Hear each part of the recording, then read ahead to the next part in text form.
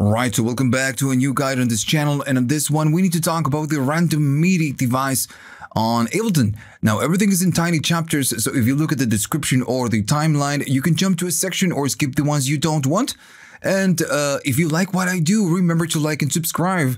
And if you want to buy me a coffee, you can. Just check the links at the description. Okay, so this is a MIDI device. It's gonna mess with the MIDI notes that we have right here. Now, first, let me show you what we have, and then we're gonna just learn how the random works. So I have a clip right here with the synthesizer, using a muted piano kind of a tone. So if I play it, it's gonna sound something like this, and it's because the MIDI clip is going to be very simple. We just have C2 notes. Again, super simple. We are not doing anything challenging. Now, this channel, the one that says MIDI, it's listening to whatever we are doing right here. So we are going to be able to record and then see how it's randomizing whatever is that we are going to do. Okay, so it is a MIDI effect, by the way.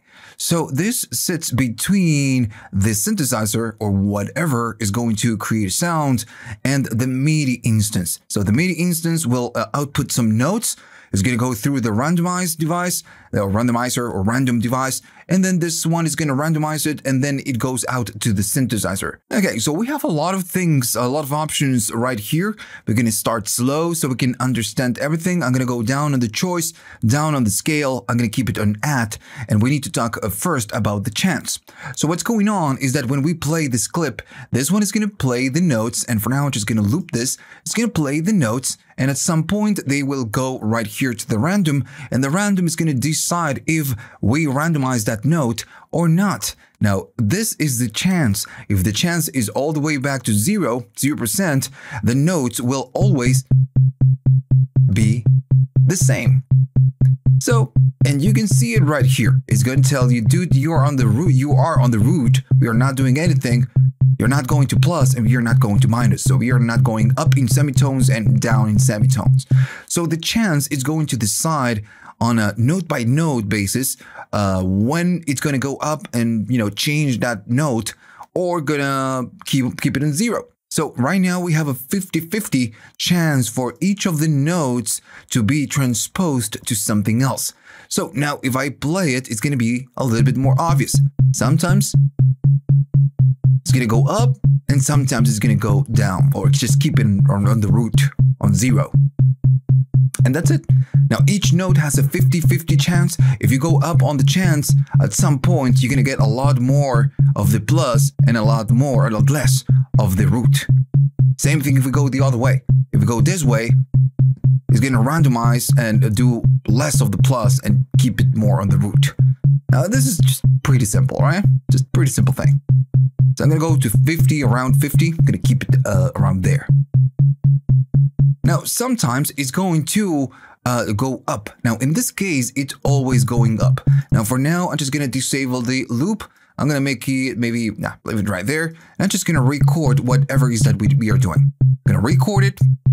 So what it's doing behind the scenes, it's just deciding if it's going to transpose the note, the root note, which is C2, one semitone up. In this case, it's just, did it several ways, several times on the same, but then it's going back and just alternating between one semitone up and then the root note, right? It's just very simple. Now, if I go right here, I'm going to delete this. I'm going to go back to this one. We can see that it's only going up. Now, if you go right here at the bottom, you can say that maybe you want to go down. And I'm going to be recording this, and notice that the minus is going to show up right now. And if I go to the clip, we can see that we have C2, but it's transposing down, one semitone down. So that's what the sub means. Now then you have the bi, which is going to be bipolar. So in this case, instead of going up or down, it's going to go up and down. So if I record this, we can hear it, and we are going to be able to see it. Sometimes this is the root. Oh, made a mistake right there. So this is going to be the root right here, and we are going up or down, depends on, if the random it's deciding to go up or down. So all of this is just pretty obvious. I mean, the chance, and if you go up or down, or we go bipolar. For now, I'm going to go to add, and we need to talk about the choices, because right now, what we are doing, we are just going up by one semitone. Maybe you don't want this. You want to change this behavior. And all of this is going to happen on the choices and the scale. Now, I'm going to keep it on add because it's going to be a little bit more visual right here when we record this. If I go and do by, sometimes it's going to be way up or way down. It's going to be a little bit confusing. Now, it's still going to work. Everything that we do right here is going to still work on sub and bipolar. But on add right now, it's just going to be a little bit more obvious to understand. So the first thing we need to talk about is the choices. Now, right now, when we do something, I'm just going to try to explain this on a more logical way. So when it's we go to each note, is deciding, okay, so this one, I'm going to keep it in place. This one, keep it in place. This one, what am I going to do? I'm going to keep it in place or go up? Okay, I'm going to go up. Now, right now, the only way it can go up is by one semitone. And it's because we are saying, dude, you only have one choice. You can go up by one or down by one, but you only have one place to go. And we could change this name to places to go, pretty much. So you only have one place to go. So when it's deciding that this one should be randomized, it can only go one up or one down. That's it. So here is where we start changing how much up and how much down we go. Now, in this case, I'm just going to keep it simple. I'm going to go to 3. So now on each note, this is going to decide, all right, so I can go 3 places up. Where am I going to go? Well, that's the random part. Now, if I delete this and I record it again, we can hear it's different. And now if I go right here at the clip, we can see that something going on. Now, remember that our choice was you can go to 3 different places now, not just one place. So when we go right here and we check what's going on, we can see that it's going to 3 other places. The first place, this one is like choice 1. It's going to a second place is the choice 2. And then it's going to a third place, which is the choice 3. So it has 3 other places, which are where it can go. But it's not going to a 4, it's not going to a 5, and so on and so on. So it can go only to 3 places. That's how the choice works. Now, if I delete all of this and start over, I'm going to be making, I don't know, 5. And we can just confirm this. Now it should be able to go 5 up. And if I check a clip, it's just doing that. Now, of course, this at the end of the day is still a random device. Sometimes it's going to be going really up or really down. It depends on, how it's doing it. But now we can count. It's doing 1 up, is going to maybe right now. Notice it didn't do 2 up, but it's doing 3 up. Then we have a 4 up and a 5 up. So we have 5 places where it can go. So this is how the choices work. Now we can just delete all of this, go right here and go crazy. And now it has 24 other places where it can go. I'm going to record it. And that's the way it works. Now, if I inspect this, of course, we need to make it a little bit longer. So it can go to 2 semitones, 2 octaves up, 24 semitones up. So it's going all over the place. All right, so let me just go back. I'm going to delete this and go back right here. So you can go really up or maybe just keep it on the short side. This is completely up to you. Now, still, this is a random device, but it's still, very controllable. You can decide how much leash you're gonna give to this random device in terms of how up or how down you can go. All right, so I'm gonna record this. We already know how this is gonna work. It's 3 choices. I'm gonna go right here and check what we have. And this one actually is a pretty good example. So we always do the root, and at some point it can go only 3 up. And it's going to 1, and it's going to 2, and then it's going to 3. So what if I don't want this? What if I want to change this behavior? When maybe I want to go 1 up, maybe to this one, the first choice, I want it to make it, I don't know, starting from 3 semitones up. I don't want to hit on these 2 notes. I just don't want to. And maybe when we go to the second choice, I don't want this. I want for this to go like this. And if we hit the third choice, we want this to be something maybe like that. We want something like this. So this is going to be the scale. So instead of choosing or separating by semitone, we can decide how much we want to separate the choices. So right now it's 1. That's why it's doing it by 1.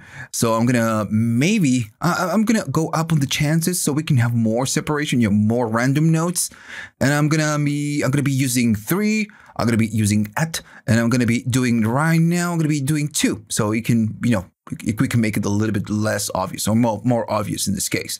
So instead of doing 1, which is what we've been doing, we are going to do 2. So if I record this, let's see if we get a good example.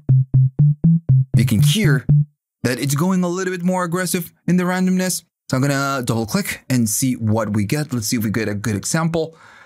Yeah, maybe. So we have the root note, and everything revolves around the root note, right? So then it's going to, remember, we have 3 choices, so we can go to 3 other places. But in this case, instead of going to the next note, which is the first choice now is going to be 2 up. Because remember, we are saying you need to go to 2 because your scales now is 2. So when we go here, it's doing, okay, so this is my first choice, but I'm not going to put it here. I'm going to put it on this one. So it's doing 1 and then 2. So that's going to be the scale. Notice that we have an empty space right here. So then we have the other choice, which is going to be the 3. So instead of putting all the notes just by one semitone, it's doing 2. 1 and then 2. And the third choice is going to be this one, and it's doing 1 and then 2. So now the scale, you know that the scale is controlling how it's going to use the choices. And we can be a little bit, more aggressive and just make this a little bit more obvious. I'm going to go to choice number 1. And I'm going to say that we want to maybe do something around 5. So we know that the random device can only use one choice. So instead of going up by 1 semitone, we can say you can go up by 5. And this is going to be super obvious. I'm going to record this. Right, so if I go right here, we can clearly see that this is, what it's doing. We play root, and all of this is still random. And then we go 1, 2, 3, 4, and then 5. So 1, 2, 3, 4. So we get the 5. So it's doing what we specified on the scale. So this is how we can control the random device. And again, if you go back, you can go crazy on the scale, just like the choices, and you, of course, will get a lot more randomization. But still, since this is a random device, it's a very controllable random device. You can really control what's going on right here. And this is actually a good thing, not a bad thing. So you need to do a little bit of playing around with this. Now, one more thing that we didn't cover so far is going to be the mode. And this one's just a little bit weird to explain, but it's very easy to see. So I'm going to be going down in the scale. So we're going to allow to go by 1. And the choices, I'm going to say maybe that you can go to 5, right? So you have 5 places to go. Now, instead of random, I'm going to do alt. And I'm going to record it. It's not very easy to explain, but it's very easy to hear and see. All right, so let's see if we get a good example with this one. Maybe not. I'm going to do it again. Okay, so I have a good example right here. And notice that there is a pattern right now. It's going to this one up, then it's going back to the root, and then it's continuing from whatever we left off on this one, and then going up, and then going up, then it's going back to the root, and then it's going up, then it goes back to the root, goes up from whatever it left off from here, same thing, and then keeps going up from this one and up from this one. So this is how the alt mode works. And this is how the random works behind the scenes. It's going to read a note, and it's going to say, okay, I want to go up, yeah, or not. I'm going to keep on 0. We have 5 choices, and we can go only 1 by up. So on each note, it's going to ask, it's going to be randomized, yes or not? No. Okay, so it's going to keep on the root. The next one is going to say, okay, so yeah, I'm going to randomize this. But I'm going to start on the first one because the mode is going to be alt. So it's going to the first one. The next node is going to ask, do we want to randomize this? Yes, it's going to hit the yes in this case. So it's not playing the root note. It's going to the next one. But since we have the alt mode, it's not going to whatever it wants. It's going to the next one after the previous randomized note. So this is how the alt works. So then on the next one, we hit the root, and then root is still random, you know. And then on the next one, it's going to say, okay, so this node, the one that's going to go right here, is going to be randomized. But it's not going to here, and it's not going to here. It knows that the previous randomized node was this one, so it's going to be playing the next, and then the next if we hit the random. Now at some point we are going to go back, and if we reach the final one, you know, the last place where we can go, is going to start over, and then over and over and over again. So this gives us this type of crescendo, let's say. Let me delete this. And now the chance, I'm going to make it more. So it's going to do it more oftenly. Let's see. Notice it sounds like that, and we can see that it's doing something like that, right? So this is how the how this mode works. It's a little bit different from the random, because it's still random, but it's a different way of random. Now if I go to 100%, let's see what happens. I'm going to record this. And let's see what we get. So we have a short clip. Maybe if you had a longer clip, we can see it more in action. But now notice what it's doing. It's playing the root and then going up. When it's just reaching this section, it goes back to the root and then goes up and then up and then up. So now it's not so random anymore. So yeah, that's how the alt mode works. Now that's it. That's pretty much it. Now remember that you can still go to buy and do something else. Let's see what completely different, right? So if we check this, it's going up and then down, up and down. So it's just a different way. So remember, on this, you need to do a lot of exploring and see, you know, mess around with the values and see what you get. So if you learned something on this one, remember to like and subscribe.